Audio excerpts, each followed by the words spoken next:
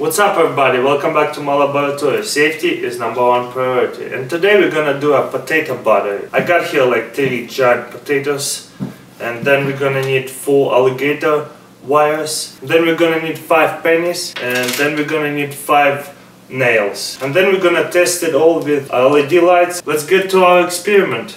Alright, we're gonna put a nail on one side and the penny on the other side, like that. Just smash it in.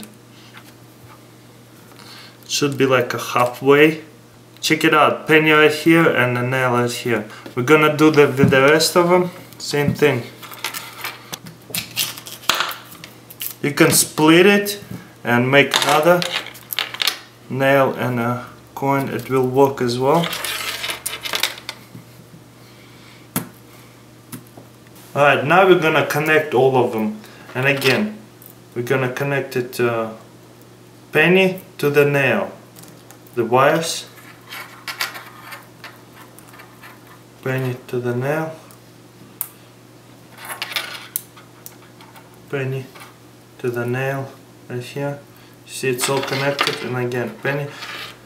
Alright, we got here 2 loose wires. This is where we're gonna connect our LED light. Alright, now we're gonna connect our LED light and test it out. You see, and it's on. Let's try a different color. We're gonna try a different color right here. I'm gonna connect it, and you see, if it's not on, it means you gotta turn over, and you see it's on again. This one is blue. Let's try another color. Check it out, it's pretty bright as well, producing a lot of energy.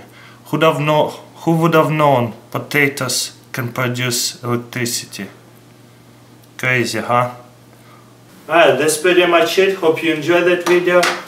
Let me know in comments below, what do you think, how does it work scientifically?